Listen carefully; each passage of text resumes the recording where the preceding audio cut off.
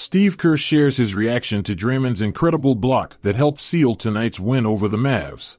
Check out the video. And on the defensive end, what did you think of Draymond's defense tonight, specifically that block on Gafford, and what did that do for you guys down the stretch? Yeah, that was probably the key defensive play of the game. It was just a massive play. I thought he was going to go up to try to foul him, and he just had the right angle for the block, and that was a huge play. And Draymond was brilliant defensively, as he has been, for a while now, and that's he's one of the reasons we've been able to kind of turn the season around.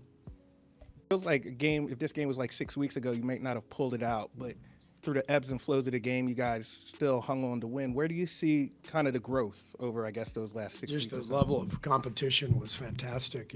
We stuck with it through all those bad spells that you talked about, but it was our defense that got us a win. I mean, holding those guys to 100 points is pretty difficult. I thought Wiggs was brilliant. He just he put in so much effort just trying to make Luka work, and Luka was amazing, as he always is. But that effort really set a tone, and I liked the stretch at the end of the third. I thought Chris Paul came in and really changed the game for us with that flurry at the end of the third, and that gave us the lead going into the fourth, and that was an important stretch.